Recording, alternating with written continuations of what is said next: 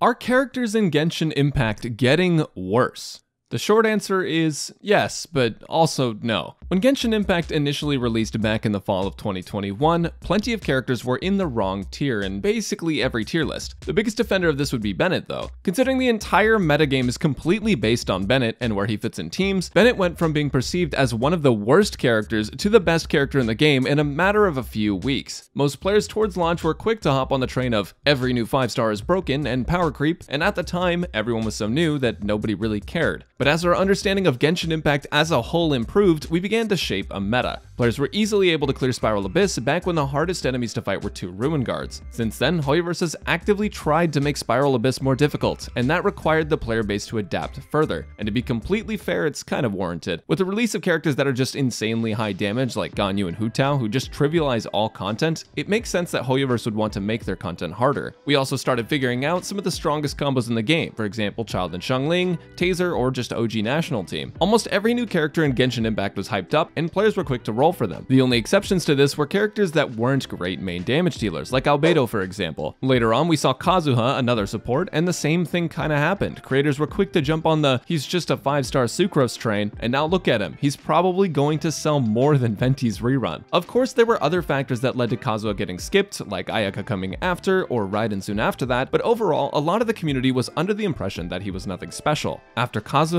came Ayaka, and everyone was satisfied with their damage output and design, or most people at the least. But what came after Ayaka is what set the Genshin world on fire.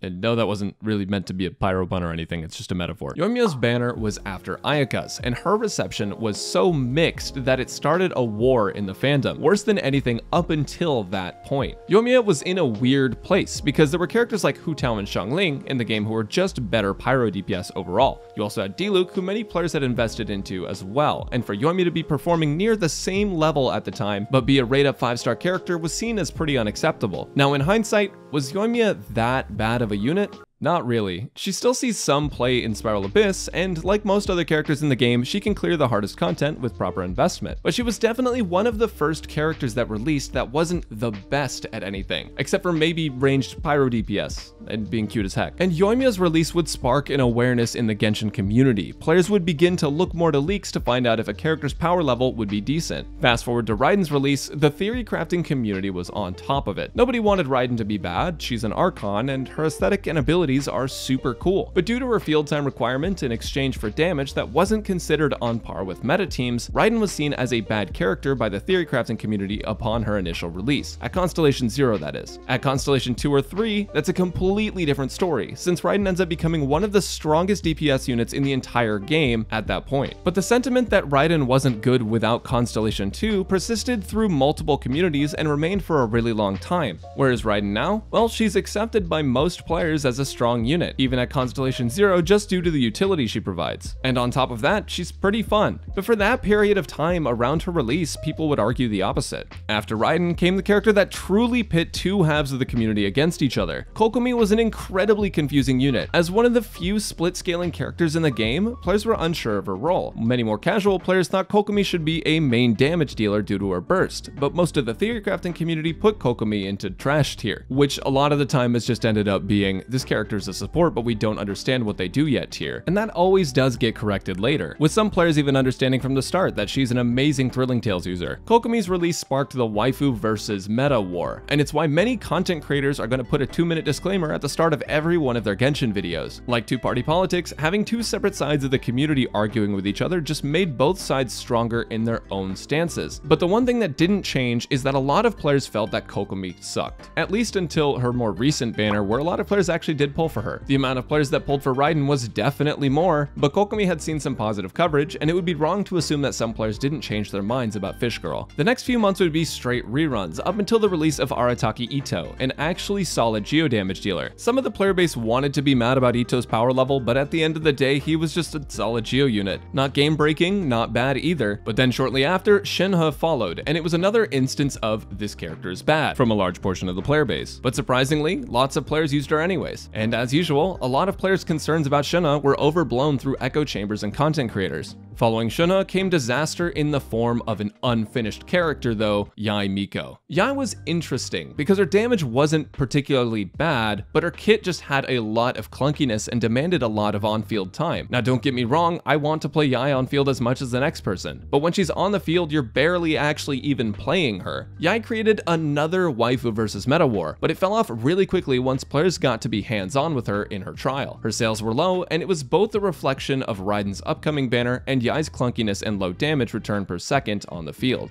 More recently, we saw the release of Ayato, a new hydro damage dealer, and again the trend continued, where a large portion of the community felt like he was pretty bad. But in reality, Ayato ended up being a decent character overall. Not super broken, not strictly a downgrade all the time, just kind of a balanced character that succeeds in certain areas. Just like everyone else.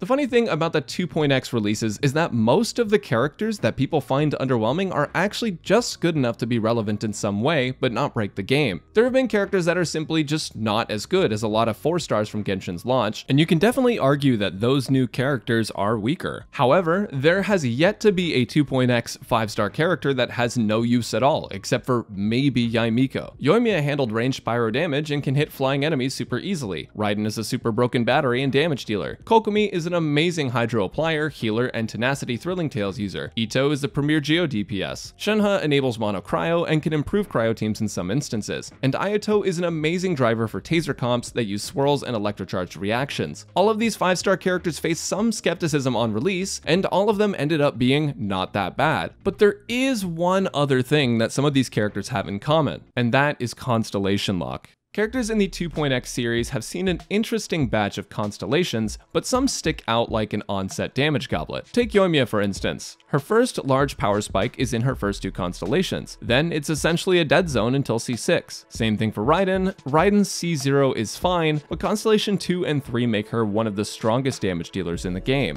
Kokomi's Constellation 1 makes her a better on-field damage dealer. Yae Miko's first constellations add a lot of damage and range to her turrets, whereas getting her to C6 will over double her damage. Ayato's constellation damage gain isn't really as aggressive as others, but one of his better constellations is Constellation 2. Are you picking up a pattern here? Hoyoverse has started trying to incentivize players to go for constellations on 5 stars, and it's working. The amount of low spenders that went for Raiden constellations is insane, and after they've spent on Raiden constellations, they have to spend again to get the next character they want. By locking damage behind a paywall, Hoyoverse has declared war on free-to-play, but I guess you could also argue that they've always been at war with free-to-play. The main point is that constellations on 5 stars aren't cheap, but if they make the first or second constellations game-changing, people are going to go for them. And as a result of this, we have characters that are just good enough at C0 to get through content that's increasing in difficulty. And when you get constellations on these characters, the content becomes significantly easier to deal with. As a result of this, you can definitely make the argument that Hoyoverse has been releasing weaker characters as of late. After all, the first batch of Genshin's lifespan was incredibly imbalanced, and a lot of the starting units are super flexible. But niche doesn't always mean bad. In the case of newer units like Goro and Sara, who are meant to function like Bennett of their element, both units have found a use in a team somewhere. And as long as they're usable in 1 or 2 teams, that's good enough for Hoyoverse. Because that means they're not game-breaking, which is exactly where Hoyoverse wants characters to be as they scale up Abyss. They have to catch up somehow. As long as they can sell the solution, characters will stay at the level they're at for a little while. But with that being said, as long as C0 characters are good enough at Constellation 0 like they have been, that's fine by me. While yes, it is true that the initial Genshin cast and a few banners after the initial release of Genshin Impact were full of characters that are extremely powerful and flexible, and that the 2.x series is not as powerful and flexible, that doesn't mean that these new characters are unusable, and as long as they are somewhat functional, Hoyoverse is completely comfortable with that. After all, they don't want to make the same kit twice in a row. Hoyoverse has said before that their content is the characters that they release, meaning they want each character to have a unique personality, they want each character to have a unique kit, and what that means is that characters that already had the best kits to begin with are not going to be passed up unless they just give them raw number value, and you know what happens when you give characters raw number value. That's the last thing they want. At the end of the day though, considering how many free-to-play players there are, I actually see this as a relatively positive thing, because a lot of the initial 4-star cast fast is good enough to clear the hardest content in the game. You don't necessarily need to roll for any 5 stars to be able to clear things, and while they will make it easier, as long as the new 5 stars aren't making it so that Spiral Abyss is getting significantly harder to match their strength, and outscaling characters like Hu Tao, Xiangling, and Ganyu, free-to-play players will still have a chance to clear the hardest content. But either way, whether or not the initial releases of the game were just broken, or if characters genuinely are getting weaker,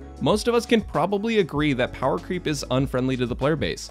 I don't want it, and you probably don't either. With all that being said, thank you for watching, everyone. If you've enjoyed, make sure to let me know in the comments down below. I go live a few days a week at twitch.tv/Braxophone, so if you like live content, Genshin, Honkai, Tower of Fantasy, and more, come hang out. And of course, if you like the video and want to see more, a like and a sub goes a long way. I'll catch you next time, everyone. Peace!